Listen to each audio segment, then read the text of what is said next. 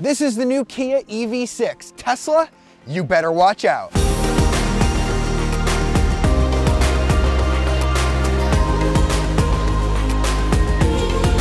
Jared here with CarBuzz.com, and I am out in sunny California to drive a very special new electric car. This is the 2022 Kia EV6. It offers up to 310 miles of range, up to 576 horsepower, and would you just look at it. This could be the most exciting Kia we've seen in years, so let's take a spin. Let's start out on the road where I'm going to explain why the EV6 is such an important vehicle for Kia. It's their first model to ride on the Hyundai Motor Group's new eGMP platform that also underpins the Hyundai Ioniq 5 and the upcoming Genesis GV60 and many other cars after those two. The EV6 has a lot of range, both literally in terms of driving range and in terms of the breadth of the offerings. There are so many different EV6 configurations to talk about, so I'm going to attempt to break them down for you.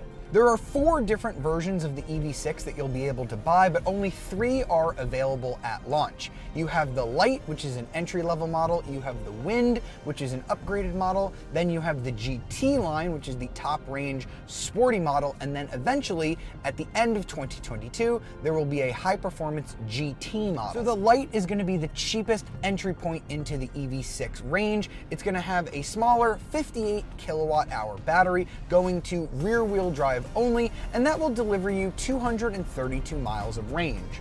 When you step up to the Wind model, you're going to get a larger 77.4 kilowatt hour battery, and with that you can get rear-wheel drive or all-wheel drive. Now, rear-wheel drive is going to get you the best range, 310 miles, whereas all-wheel drive is going to cut it down to about 274 miles. And range isn't the only thing that changes when you get the bigger battery versus the smaller battery and all-wheel drive versus rear-wheel drive. The EV6 has one of the largest gaps in power that I've ever seen from a vehicle. That base rear-wheel drive model with the small battery that I mentioned has only 167 horsepower.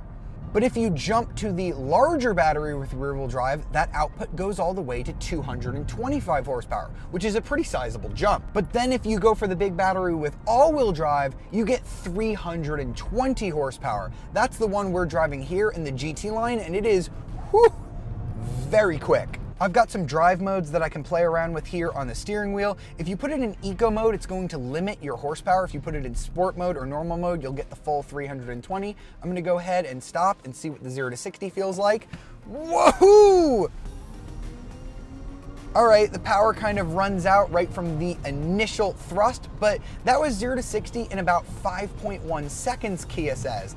That's pretty darn quick for a crossover. And if that's not quick enough for you, that GT model that I mentioned that's coming out later this year has a whopping 576 horsepower. That's more than a Tesla Model Y performance. That's more than a Ford Mustang Mach-E GT performance. Kia says that model should be able to hit 60 in just 3.5 seconds, which is as quick as a Shelby GT500 Mustang. And the EV6 is not just quick in a straight line. Because we've got the batteries mounted in the floor like most EVs, this thing handles extremely well for a crossover, although I think the EV6 kind of looks a little more like a station wagon. The steering, while not as sharp as some other Kia models that I've driven, like the Stinger, I think has more precision to it than the Ford Mustang Mach-E, although I haven't driven the GT version of that car. That being said, this GT line that I'm driving really compares with like the premium version of the Mach-E. So compared to that, I think the EV6 has a little bit more fun driving dynamics. When I toss the EV6 into a corner, I feel there's a decent amount of body roll, but then once it stabilizes, I have a lot more confidence in this chassis than I did with the Mustang Mach-E. Once again, Kia has designed a car that is really fun to drive. The switch to EV hasn't changed that for me. Before I pull over to talk about the interior, let's go over how you can charge the EV6, because that's obviously important when you're buying an electric car. There's some great news in that department because the EV6 is one of the first cars on the market that supports both 400 and 800 volt charging at speeds of up to 350 kilowatts. Now, if you're new to the EV segment, that basically means how quickly you can replenish electricity into the battery. So basically what that means in real terms is if you can find a fast enough charger, you'll be able to replenish 70 miles of range in just 5 minutes. I don't even think you can stop to pee at a gas station that quickly. And let's just say on that very same stop, you wanted a cup of coffee, maybe a bite to eat, and you could sit in there for 18 to 20 minutes, you'll recoup a whopping 217 miles of range. That is the quickest charging EV money can buy. Of course, you can still fill up a gasoline car quicker than charging an electric vehicle, but boy oh boy, we're getting pretty close. Now that we're done with all the nitty-gritty stuff, I should probably talk to you about how the EV6 drives. This may not look like an enthusiast's car from the outside, but it does have the GT-Line badge on it, meaning that it should be pretty fun to drive. I'm happy to report that the EV6 is really fun. We've got this super curvy back road here. I feel that the steering is just a little bit more precise than the regular version of the Mustang Mach-E that I drove. We've got just a tad bit of body roll from this GT line model, but once it sets in, you can really feel confident in what the chassis is doing here on this curvy road. Of course, this is still not a high performance car. We've got skinny tires up front that are maximized for range. I feel when the GT model comes out, of course, it'll have a huge power bump over this regular GT line model, but we should also get some bigger brakes and wider tires that could turn this chassis into a real enthusiast's delight. I don't think that the EV6 is quite as fun as something like a Stinger to drive, but I don't think it's super far off. I'm very excited to drive the EV6 GT later this year because I think that is going to be a laugh riot. While I've been driving, you might be curious if the EV6 makes any sort of noise, because electric cars are obviously silent. The electric motors don't make a lot of noise, but a lot of automakers put in like fake noise through the speakers that you can play. Now, Kia has done this pretty well. So you can change the different levels of the sound. So you can have it basically off where it's making no sound, which is mostly how I've been driving thus far, or you can raise it to its highest volume, which I've just done. So now I'm going to show you the 4 different sound settings that you can put on the EV6 that make it sound very different. The first one we're going to hear is stylish. Kia says this provides the natural and refined sound of an electric vehicle. So let's listen. Yep, very angelic. The next one is called dynamic. Kia says this provides a powerful, dynamic sound for electric vehicles. Let's listen. Definitely lower and throatier there. Okay, let's wait for the road to straighten out. I'll hit it again. All right, a very different sound. Now let's go for cyber. This provides a new, futuristic electronic sound for electric vehicles. Let's listen. Oh yeah, that one sounds way more spaceshipy. That is very different from the other 3. Before we wrap up our time driving the EV6 completely, I had a change of heart. Before lunch, I was driving the all-wheel drive version of the EV6 with 320 horsepower. I've since stepped down to the rear-wheel drive model, which only has 225 horsepower. Now remember, the rear-wheel drive version gets better range, but I wasn't expecting it to drive significantly different from the all-wheel drive version. But it does. Since there is no electric motor on the front wheels sending power out, the front wheels are freed up to just do the steering. And that makes the steering response just more natural. I can really just feel exactly what this chassis is doing. I have a little bit more slip from the rear end that I felt in the all-wheel drive version, but it's super controllable. If you are an enthusiast looking to drive your EV on a winding mountain road like this, I suggest getting the rear-wheel drive version. It feels better balanced, it feels more chuckable, it feels lighter, and remember, longer range, and you'll save money buying the rear-wheel drive model.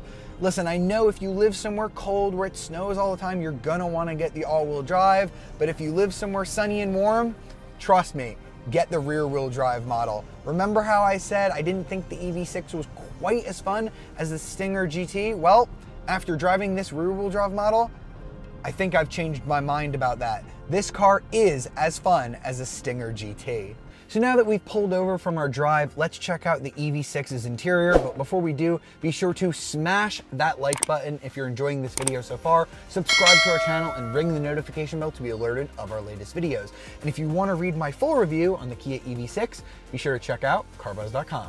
So if you have not been in a modern Kia, I implore you to check out the EV6 because your preconceived notions about what a Kia cabin should and probably does look like has changed dramatically, especially with this car. It's a really cool combination of ultra modern and eco chic.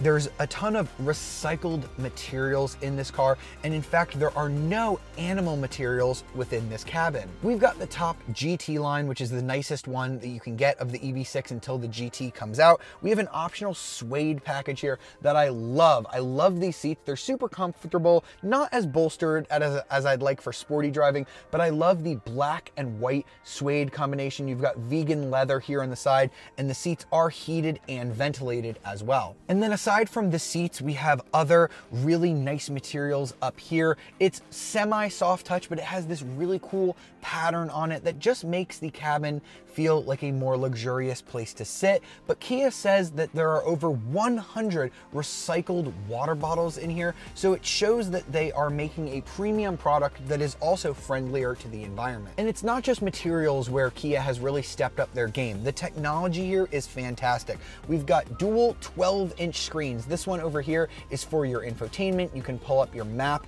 on this screen as well, your other EV information. And then right here in front of me, I have my driver display with my speedometer, my range, my power, my regen. And if I use the drive mode selector here, you can see that the gauges will change a little bit from eco, normal, and sport mode. This is the first Kia that I can think of that has a Meridian audio system. That's the same company that Jaguar and Land Rover use, and the speakers sound fantastic. You see we have other cool features too, like our 360-degree camera with super high resolution. Of course, I love that technology. Kia has been doing that really well as of late. Same with the blind spot view monitor. When you use their turn signals, you get these cool cameras that show you what's in your blind spot. All of this stuff is super intuitive and works very well, as does the highway driving assist feature. You've got this little steering wheel button. It'll kind of keep you in your lane on the highway. This is as close to self-driving as I would really want to trust right now. Kia even puts a blue light filter on these screens to make your eyes less fatigued from staring at them for a long period of time. And you may have noticed that right below the screen, we have this interesting ribbon. It's like a touch screen right here. Now, these are usually hard buttons for things like map and radio, but as you can see, they've been replaced by a touch screen. I usually hate when automakers get rid of physical buttons, but Kia has done it in a very smart way. You can see I still have my volume knob. I also have my tuning knob. It's great that they've kept both. And if I push this little button on the screen right here, you can see that the whole display changes. So now instead of my hard buttons, it shows my climate control information there. And now the volume knob and tuning knob switch to my temperature controls. Do I wish that Kia would have just made this screen a little bit longer so that it could just fit both on it? Yes, but I think that this is a decently clever integration. I love how premium the EV6's cabin feels, and I'd go so far as to say that this feels more like a luxury car than a Tesla Model Y.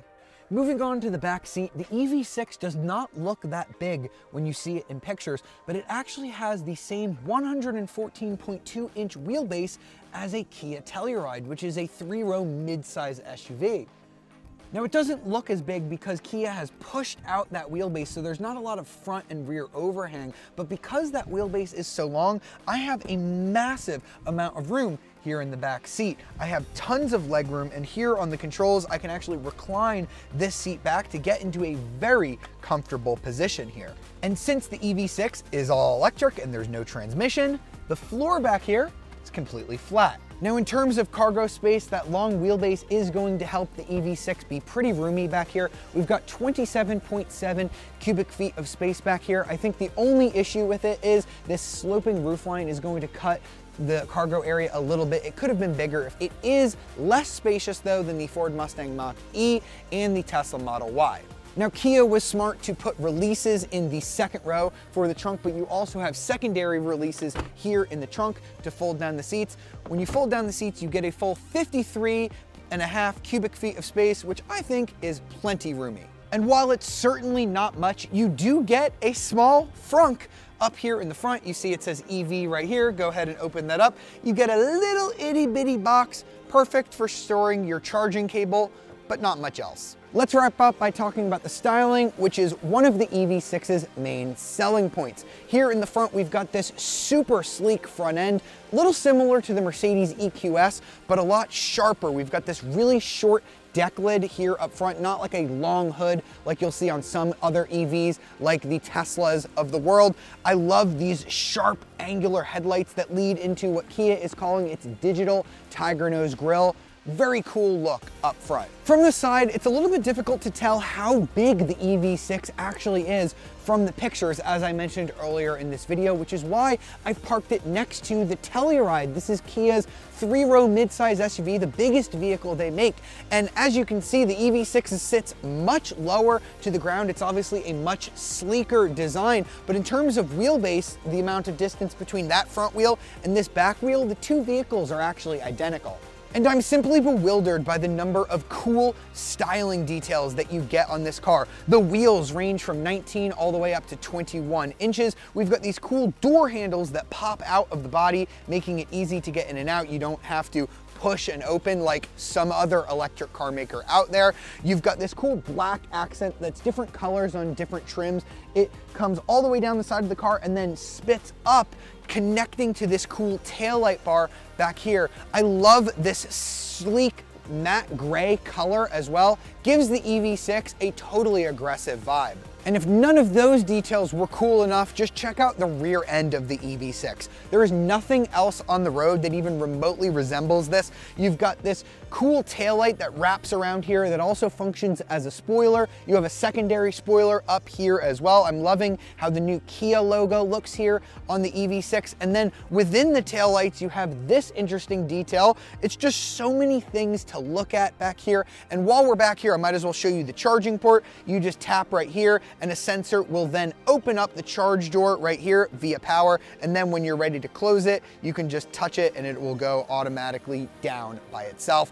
This is not my favorite spot to have a charging port because if you pull into a spot, it's all the way back here, but it is closer to the battery, so they had to have less wires. So that was the 2022 Kia EV6. Pricing for the light rear-wheel drive model with the small battery starts just under $41,000, and it goes up to $56,000 if you want the big battery all-wheel drive GT-Line like we've been driving today, and there's a $1,200 destination fee on top of that. But remember, you still qualify for a $7,500 federal tax credit, or at least most buyers will, that you can kind of factor into your purchase decision here. So would I recommend the EV6? That is a definite yes from me. If you were in the market for a new EV and you've already looked at vehicles like the Tesla Model Y, Ford Mustang Mach-E, and Hyundai Ioniq 5, the EV6 should be on your shopping list. The styling looks really cool in person. That interior and the technology in it is fantastic, and Kia has very competitive range